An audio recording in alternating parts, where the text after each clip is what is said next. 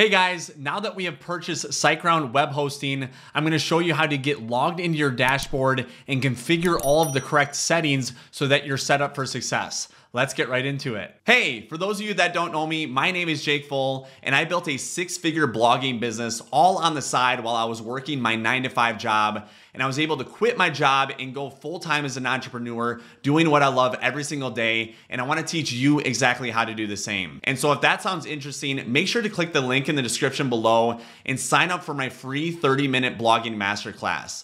It's an entire overview of blogging and affiliate marketing and how easy it is to get your own website started, create a brand online, and start generating passive income every single month, because I have built entire website templates in a box that you can import in less than 1 minute. And then I also have over 400 individual website templates that you can mix and match however you would like to create pages and blog posts 10 times faster than anybody else out there.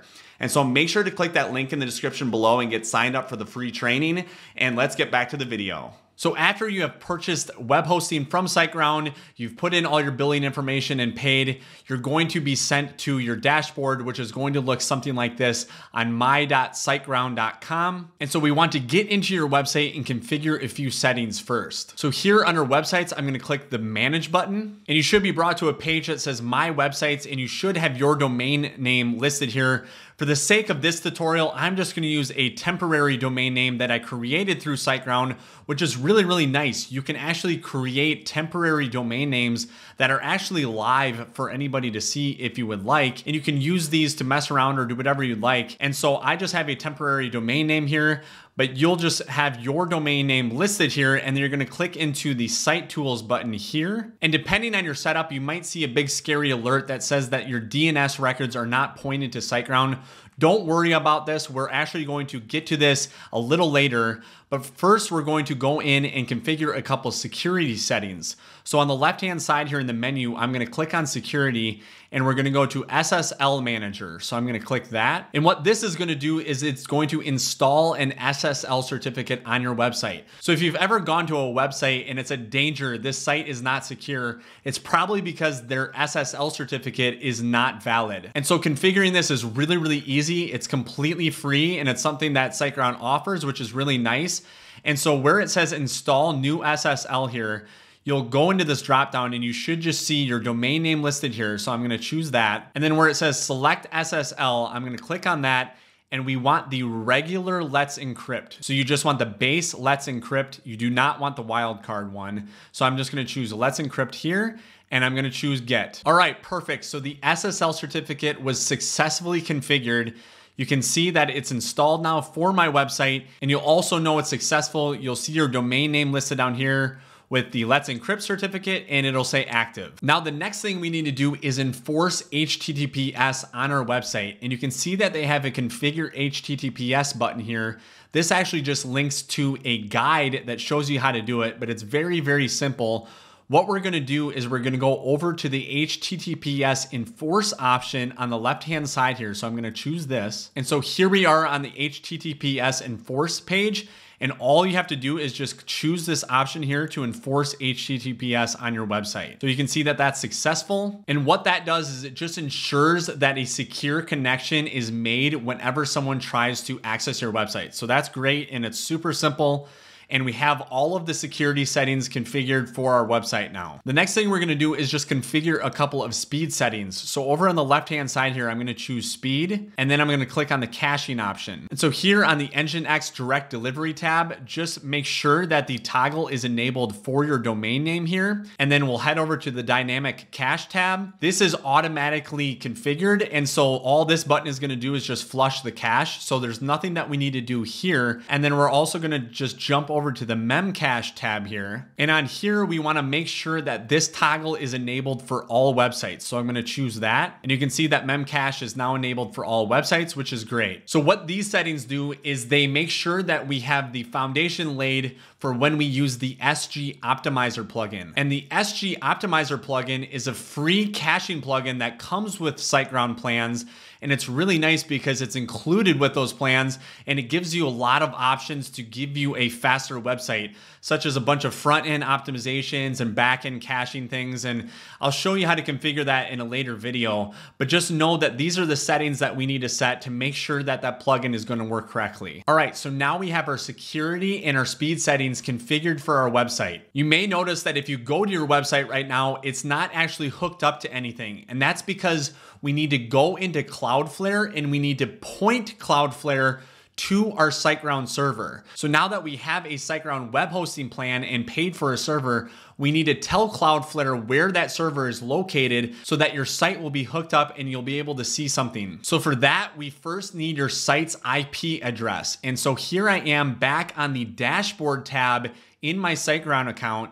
And you can see if you scroll down here, here is your site IP address that we're going to use. And so we're going to copy that and bring it into Cloudflare, which I'll show you how to do. So here I am back in Cloudflare. And if you go to the websites tab, which is the first one here, you should see your domain name listed here. And so I have Ethan Blackwell listed here and I'm gonna choose that. And you can see it says, great news, Cloudflare is now protecting your site. So everything that we did earlier is working and everything is hooked up. So that's awesome. And what we need to do to point Cloudflare to the SiteGround server is we need to configure a couple of DNS settings.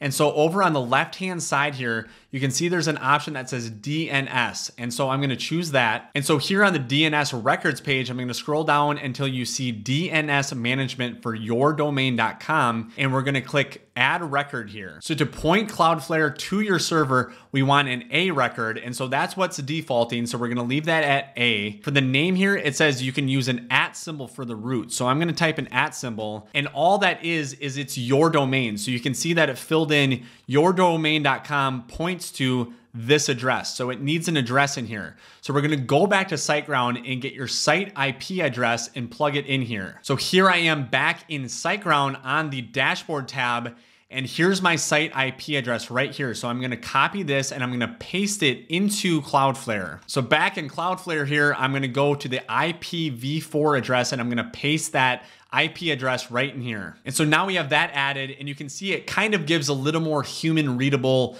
version of what this all means. So it says yourdomain.com points to this address, which is the IP address of your SiteGround server and has its traffic proxied through Cloudflare. And so we want to have this proxy status on, make sure that that is on. The TTL can stay at auto, and then we just are going to click save. Okay, perfect. So we have Cloudflare pointed to your SiteGround server now. There's only one more thing that we're gonna do in Cloudflare here, and we're going to add www. And so right now, with this one line, if somebody goes to www.yourdomain.com, it's not gonna know exactly what to do. And so we just have to add one really quick line here, and that's gonna fix that issue. So we're gonna add one more record here. So I'm gonna click add record. This time we do not want an A record, we want a CNAME record. And so if I go to the type here and I click the drop down, you'll see that there's an option that says CNAME. And so I'm gonna choose that. Now here for the name, we wanna type www. And so you can see it's starting to print it out here. So it says www.yourdomain.com is an alias of whatever you type in the target. And so for the target, you're just gonna type your base domain name. So for this, I'm just gonna type ethanblackwell.com. And so you can see it says www.ethanblackwell.com is an alias of ethanblackwell.com and has its traffic proxied through Cloudflare. And we're also gonna keep that proxy status on and leave the TTL to auto, and we're gonna click save. So now what that will do is if somebody types www.yourdomain.com, it's just gonna resolve that and just go to the base domain, so yourdomain.com. And that's what I like. I think that that just looks a lot cleaner and that just works perfectly now. So those are the only two records that we need to add in Cloudflare is that A record that points to your SiteGround server and then the CNAME record of www pointing to your base domain.com. So now we're very, very close to done, but there's one more thing that we need to change. And if you actually go to your website right now, so here I am I'm on ethanblackwell.com,